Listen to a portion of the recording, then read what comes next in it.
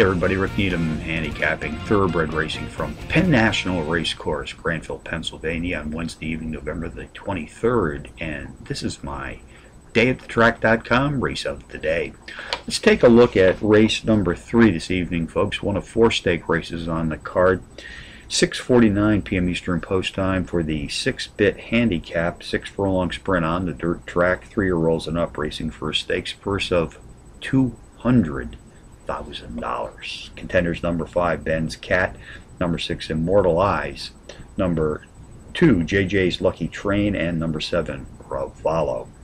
Number 5, Ben's Cat, is a perfect 4 for 4 into the circle, racing at tonight's distance of 6 furlongs on the dirt. Has hit the board in power run fashion in 5 straight, including those 4 straight wins. Number 6, Immortal Eyes, has also hit the board in 5 straight starts with its last 4 efforts, including a trio of wins, also qualifying as power runs.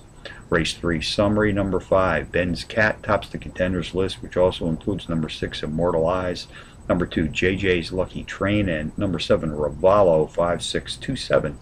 In the third from Penn National tonight, the $200,000 6-bit handicap. Bonus long shots: Hawthorne, race number 5, entry number 3, Joy Filled, 9-2 shot, speed leader in its maiden field, sprinting at 6 furlongs on the dirt. Charlestown, race 5, number 6, Nick's Blitz, a 9-2 shot, a Trackmaster Plus Power Pony qualifier, has hit the board in power run fashion in 3 of his last 4, winning in its second race back. So from Penn National on a stakes-filled Wednesday night, Rick Needham for dayatthetrack.com, reminding you as always to please bet with your head, not over